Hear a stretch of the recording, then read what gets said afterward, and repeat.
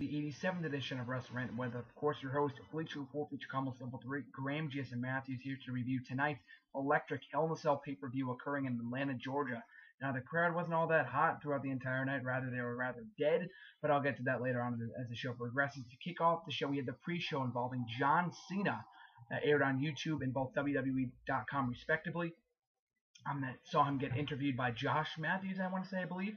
Michael Cole, taking questions via tout and Twitter from Twitter followers and from the WWE Universe. Now, this is okay for what it was. The questions were pretty basic. John Cena's answers was basically what you'd expect from him to say. Nothing all that exciting or noteworthy. It's a pre-show, so really nothing all that monumental would happen anyway. Please excuse Antonio Cesaro's United States Championship victory from Hell in a Cell. Sorry, from SummerSlam 2 months ago. But that aside, this was, basically what you'd expect. Vicky Guerrero comes out, I believe. And Dolph Ziggler comes out, or Vicky Guerrero interrupts John Cena. Dolph Ziggler attempts to attack John Cena. Doesn't get very far.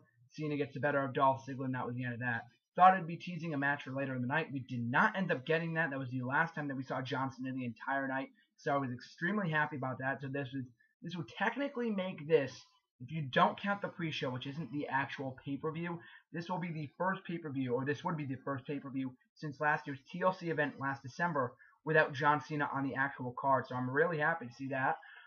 It's going to be interesting to see how the buy rate does as compared to last year in years past.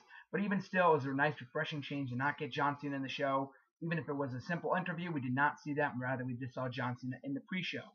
So up next, our first official match tonight, Randy Orton defeating Del Rio in a very, very good matchup. As I said before, I've enjoyed this feud. I've been liking where it's been going.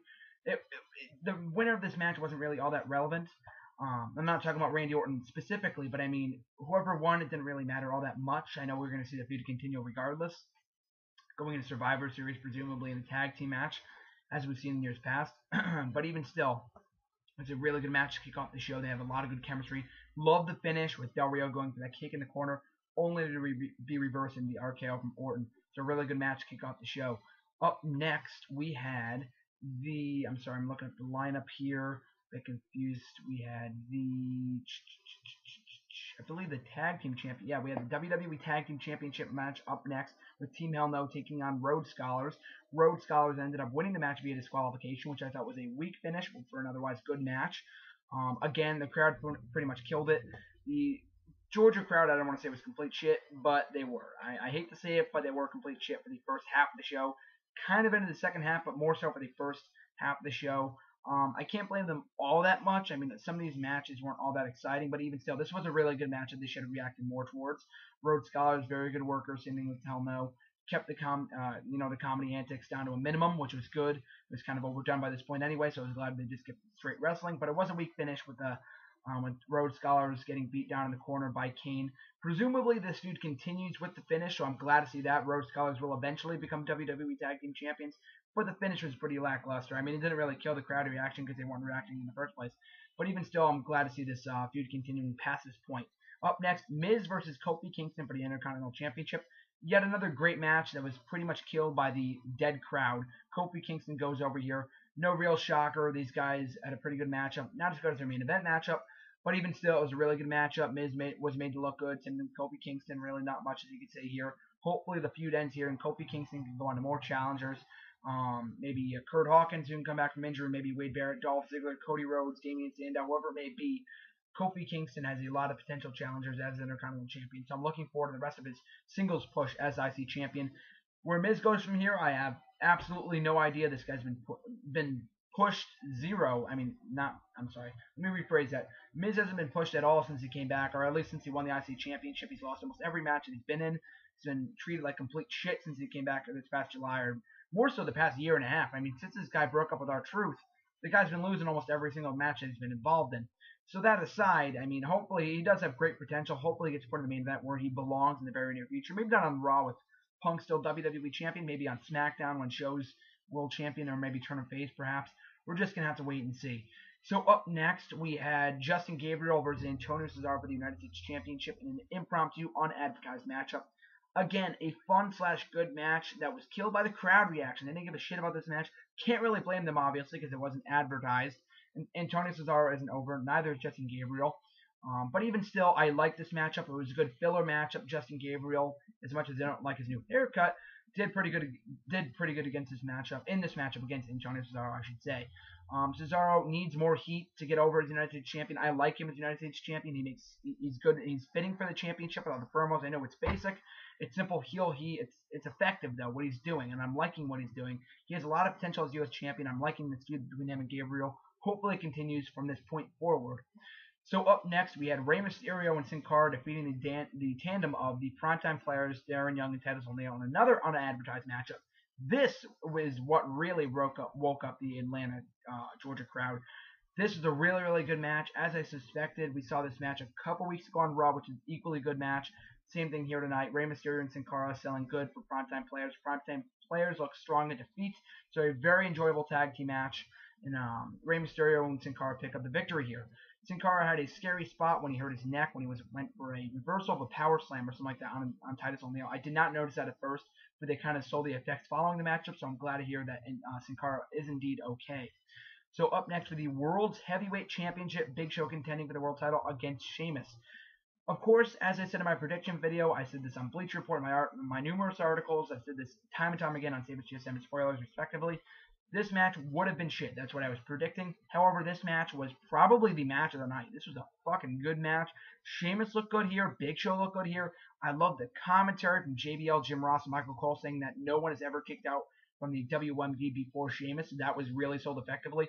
As you can hear from the crowd reaction, they were pretty loud for this match as well.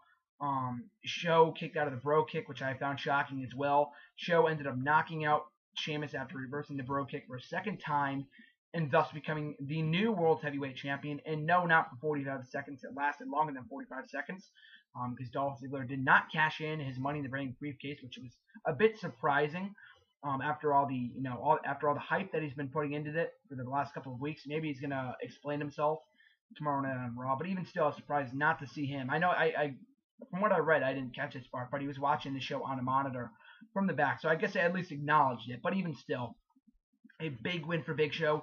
As much as I hate Big Show, I was actually marking out for his title victory. Sheamus has been champion since WrestleMania 28. This is a big win for Big Show. He didn't win in fluky fashion. He won clean. He won clean. He defeated Sheamus. I can honestly not remember the last time Sheamus won a match clean. It's been quite a while since that happened, so I was really, really glad to see that match happen here, or the finish happen here with Big Show, your new World Heavyweight Champion. With that being said, I expect the finish or the feud to go on until Survivor Series. Maybe that's when Dolph Ziggler cashes in the Money in the Bank briefcase. We're just gonna have to wait and see. But overall, a very, very good match. Up next, a Divas Championship match with Eve successfully retaining her Divas title against both Caitlyn and Layla. Pretty good matchup for as far as Divas standards goes. Eve and Layla, pretty good workers. Caitlyn, not so much. But Eve and Layla took Caitlyn, or brought Caitlyn to a good matchup here. Caitlyn did pretty well for herself, especially with the power slam, coming off as a beast with the power moves, with the numerous power maneuvers. Even still, it was a pretty good match as far as Diva standards goes. Can't really say much more about this matchup. With Eve retaining, hopefully she does continue to hold the championship going forward. Tomorrow, October 29th, marks her 5-year anniversary in WWE as a WWE Diva after winning the Diva Search on that day 5 years back. So I'm glad to see that. And they're, kind of going full circle with Eve as the Divas champion. But even still, I believe this would lead into an Eve versus Caitlyn feud since Eve pinned Layla, I think. I think that was the case. So Eve's going to go against Caitlyn for the Divas championship going forward after all the, the iPad shit that we've seen in recent weeks. So I'm looking forward to that feud over the Divas championship. A lot of people are complaining about this. I mean, it was a fine match. These guys are good workers. At least they're finally being given something to do, which I'm always appreciating the effort from WWE Creative that they're putting into the WWE Divas division as of late. So up next, our main event, WWE Championship Hell in a Cell match between CM Punk and Ryback. A very solid matchup. Pretty much what I saw at my live event that I attended last Sunday night. So this was a pretty good matchup. Ryback looked good. CM Punk looked good. It was a bit brief. I guess they were short on time a little bit after all the filler matches that they had to fill the card earlier in the night. They only had about 20 minutes, 20 to 35 minutes, I think. Or I'm sorry, 20 to 25 minutes. They cut out from the broadcast about 5-10 minutes early, I would say. But even still, CM Punk successfully retains the WWE Championship here as Ryback was going for a shell shock finisher. The ref, surprisingly, Brad Maddox, I believe you pronounce it. I completely botch names all the time, so this comes as no surprise if I botch this wrong. If I say this wrong, I'm sorry. But he stops Ryback mid-move, gives him a low blow. CM Punk pins Ryback, successfully retains the WWE Championship. Is Ryback's streak over? Technically, yes. Could they expunge his loss? Of course, but that wasn't the end of it. CM Punk tried to escape. The referee tried to escape. So Ryback destroys the referee, clotheslines him into hell, much like JBL, a little reference there since he was on commentary. Picks the referee up and throws him into the side of the cage. It was fucking awesome, a very cool finish for the to the referee. But that wasn't it either. He goes over, he picks up Punk. Paul Heyman runs off, destroys Punk. Punk climbs to the top of the cage, as does Ryback, which was surprising. He looked like Spider-Man in that red attire that I really, really like. CM Punk trying to escape. Ryback picks him up and hits a shell shock on top of the cell. So that was a really, really cool spot.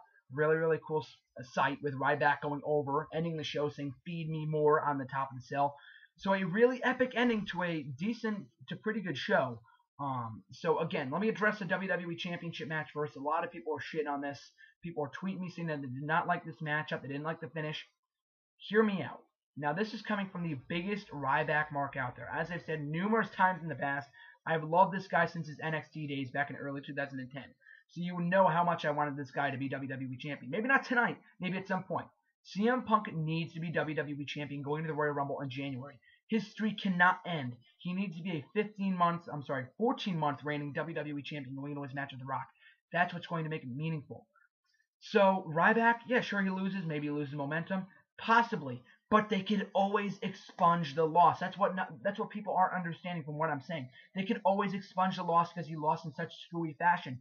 They couldn't have had Brock Lesnar come back. They could not have had Cena come back. A lot of people were saying, why didn't this go to a no contest?